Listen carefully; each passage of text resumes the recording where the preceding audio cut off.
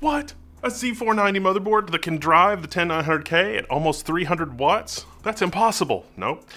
That is the Phantom Gaming ITX Thunderbolt 3 that I'm really excited about. This motherboard is nuts. I can't believe it's LGA 1200. It's got a black and silver aesthetic. It's pretty minimalist and understated, but wait, what's this? You can't possibly fit this much motherboard on an ITX form factor in like the ITX footprint. And so they didn't. They cheated. They went vertical. I haven't been this perpendicular since the Hitachi super paramagnetic effect recording video meme flash thing. It's called the super paramagnetic effect. Super cala what? Super paramagnetic effect. That's when all you little bits get perpendicular. Get perpendicular. So yeah, there's a riser card, and on this riser card is our primary M.2 interface, 2 more SATA ports, 2 USB 2 ports, a speaker connection in case you're gonna connect with a speaker, and this gives you some more expansion capabilities than they were otherwise able to fit on the printed circuit board. So that's pretty awesome. It's in a weird SODIMM-ish looking slot. Don't try to plug a SODIMM into that. It's its own board, but it is removable to make it a little easier for you to mount your M.2. It's just when you're gonna take it out, there's 2 screws. You gotta take the screws out. Don't miss the screws, because you'll break stuff if you try to take it out without taking the screws out. The screws really help hold it in and make it nice and secure. So it's been really well designed, and that really well thought out design has translated into the rest of the motherboard. But what do you get in the box? Well, there's not really a ton in the box. It's a super tiny box. It's ITX. You do get a premium Wi-Fi 6 antenna. So this is not a rubber duck antenna. You can move this around outside the case. You can plug it in, you can put it in. I've got my Dan Case A4 and my Sliger lunchbox build, and because of the power requirements of Z490 CPUs in general, even the plucky little i5 10600K, you can fit a dual, 120 millimeter cooler in this thing right here. You can even do a custom loop if you do some, small radiator and some other stuff. This works really well for that sort of a build. The Dan case, it's a little bit more of a challenge cooling those CPUs from Intel because, ooh, they drink the power. And this antenna gives you the option to, move it around and put it wherever you need to. It's not just sticking out the back of the computer, so that works really well.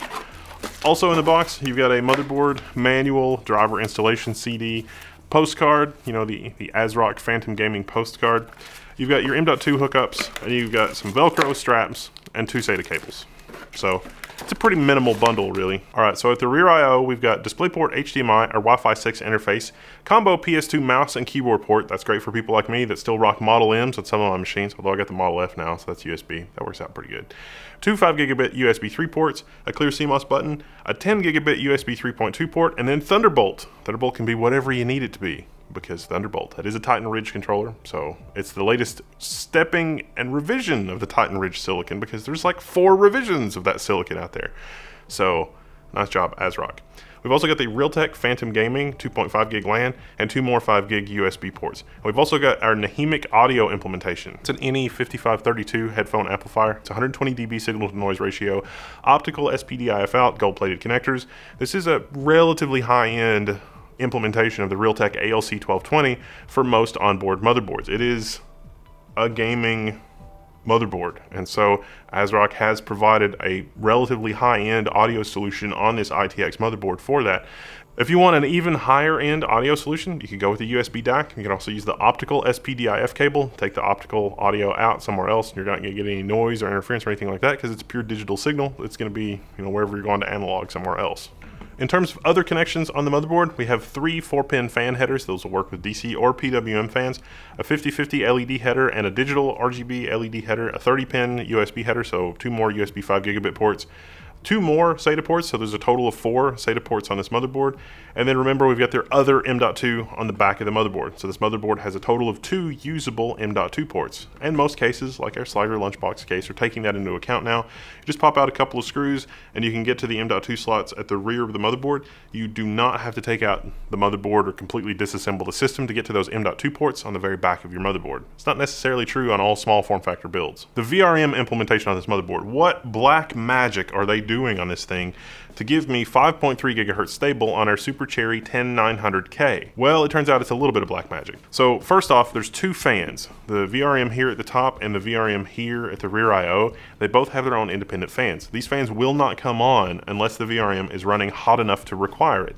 And in my experience on an open air test bench, the fans didn't even come on. In order to get the fans to come on, I had to put the plexiglass hood over our test bench cover, and then there's only just like the one fan. And then with the custom loop cooling this thing, only then was it such that, yeah, you kind of needed to have the little VRM fans run. And if you create a bad situation for airflow, these fans, you can hear them. They will move a lot of air. But this is a 90 amp implementation. It's 9 phases, but it's 6 plus 2 plus 1.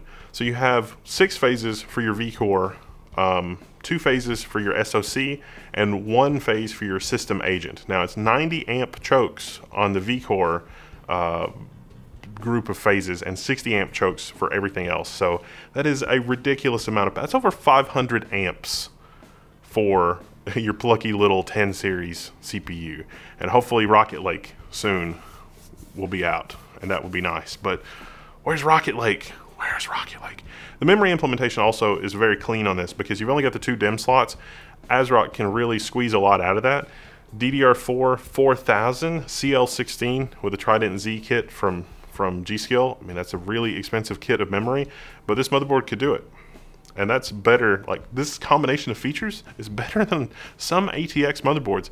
I mean, yeah, you don't have the extra expansion slots, but in terms of power delivery, memory frequency, and peripherals, better than ATX in an ITX form factor is something to be very excited about. Now, there were 2 major things that I was going to complain about on this motherboard. The first, USB connectivity. I really think there's more room for more USB ports at the back. I mean, we've only got a total of 5 Type A ports. If you've got a USB keyboard and mouse, and then your front panel connections, no USB-C. I mean, there is not a lot of real estate on this motherboard, but even USB 2.0 ports at the back would have been fine.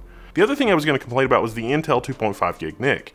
And that's a habit I'm going to have to break because, see, the Intel 1 gig NIC is legendary. For like 10 years, it was flat out the best option because there's actually resources on the CPU to work specially with the Intel NIC chipset. And Intel has always charged board partners a premium for that. Well, there's the Intel 2.5 gig NIC, which, if it works correctly, is great. But there's at least one, I think now 2 different revisions of the silicon, so we're on version 3 of the Intel 2.5 gig NIC, and it has performance dropout and weirdness and a lot of other problems. This motherboard has the Dragon, the Realtek 2.5 gig NIC, which is actually better than rolling the dice on whether you're going to get a bugged out Intel 2.5 gig chipset or not. Maybe once Intel fixes their their process problems or whatever it is with that silicon, it'll be back to legendary status. But the Realtek 2.5 gig NIC, of course, will work fine at 1 gigabit. But yeah, that's really my only complaint is the USB connectivity. Can't really fault them much for that. I mean, your internet connection's not faster than a gigabit probably, so that's totally okay.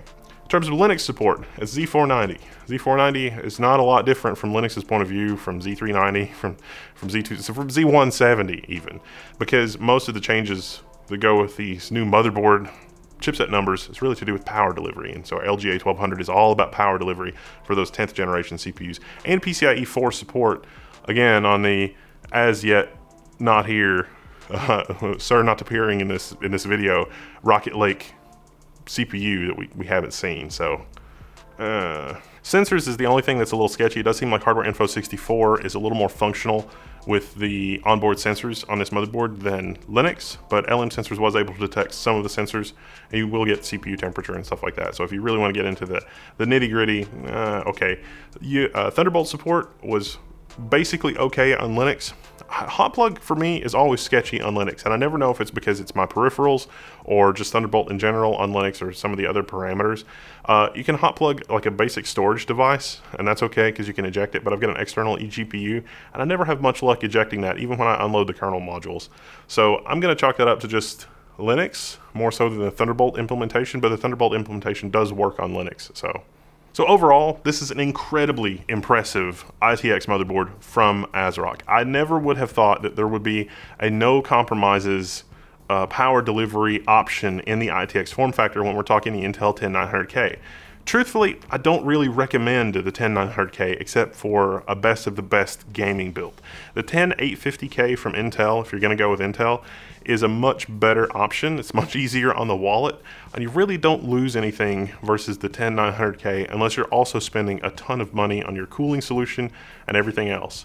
If you're just going to do, you know, a basic all-core overclock, you know, say like 5 gigahertz or maybe 5.1 gigahertz, sort of set it and forget it without pushing the voltage, without really keeping an eye on your thermals, this motherboard is the perfect motherboard for the 10850K in an ITX form factor because of the power delivery options, because the power delivery options are a little bit overkill, because of the dual M.2 and because of the other peripherals on this motherboard. It makes a great gaming build. This is even a great choice if you're going to go with something like the 10600K. Although I might recommend that you trade up to one of the more expensive Intel CPUs if you're going to go with an Intel CPU rather than go ITX. But if you must have an ITX small form factor system that is extremely high performance, this is a great option. It is a shockingly good option because usually with ITX there's some kind of a compromise. And with this, it's just ITX. It's the same stuff in an ITX form factor. It's better than some of the other Z490 motherboards that we've seen enter the market, but in an ITX form factor. Better than an ATX motherboard in an ITX form factor. It's crazy. I'm Wendell, this is Level 1. I'm signing out. I'm gonna catch you later. If you pick up one of these or build a system around this, post some pictures on the Level 1 forum so everybody can see. It's a lot of fun. I like to see it, if nothing else. All right, signing out and I'll see you later.